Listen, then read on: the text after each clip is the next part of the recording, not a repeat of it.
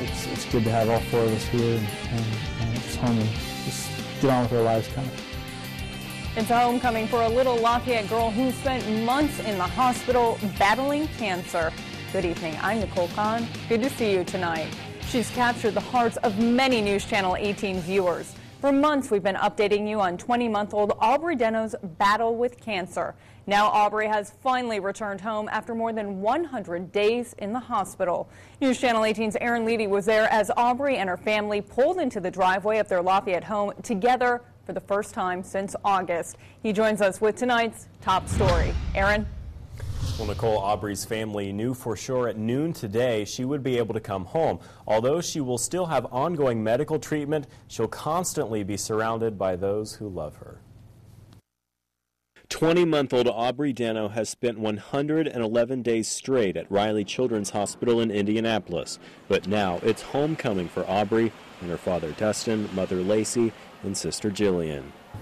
Our family collectively since August 18th have been home 18 days, 18 nights for all four of us, so it's been a long haul. She's been called a fighter and a champ through her treatments. Aubrey was diagnosed with acute lymphoblastic leukemia last year. She's been through chemotherapy and a bone marrow transplant. The chemotherapy damaged her liver. She had liver failure, which then caused her lungs to fail. Her infectious smile can turn the hearts of anyone. Now she gets to play with her older sister and take her first steps at home. What a big girl you are, Aubrey. What a big girl walking.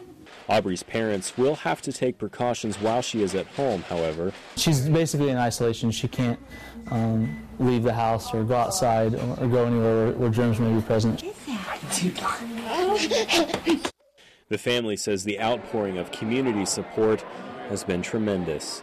You know, letters, cards, emails, phone conversations, just basically they've been amazing through this whole process and been our backbone from day one.